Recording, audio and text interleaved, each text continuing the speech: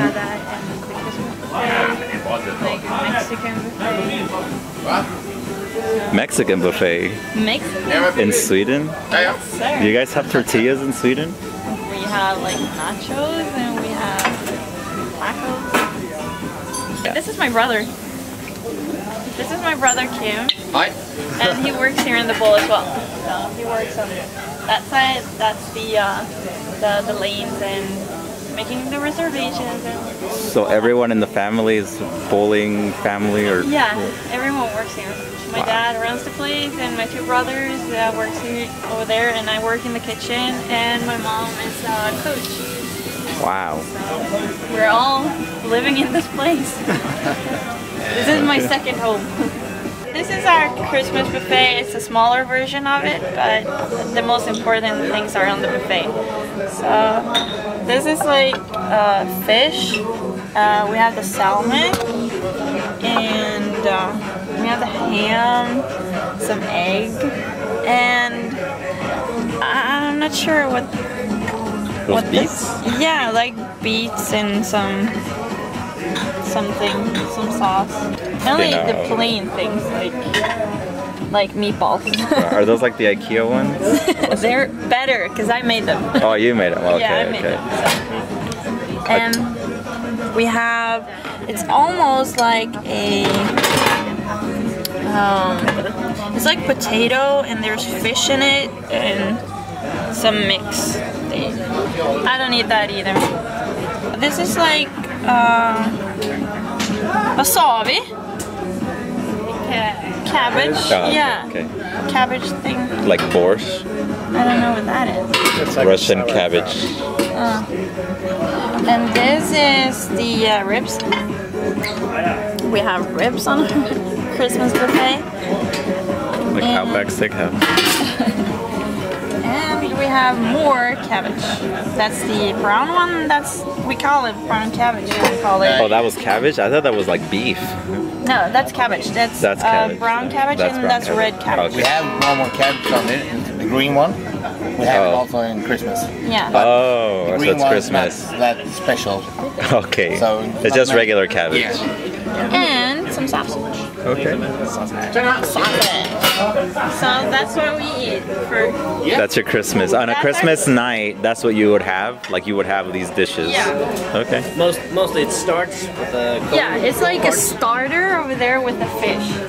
Okay. And you let it blend, then we go to the hot stuff. Back here in Sweden, I live with my roommate, Josephine, and this is her boyfriend, Rasmus. He also lives with us. Are they bowlers? Yeah. Well, Josephine is injured right now, so she can't bowl at the moment, but she's a bowler.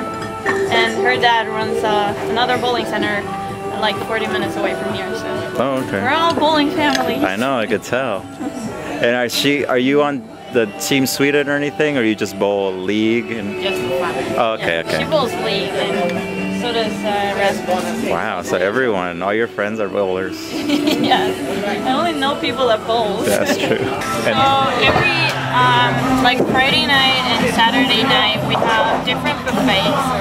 Right now it's December, so it's Christmas buffet, and they normally come here to eat for on the Christmas buffet. It's like eat for 2 hours and go for 2 hours.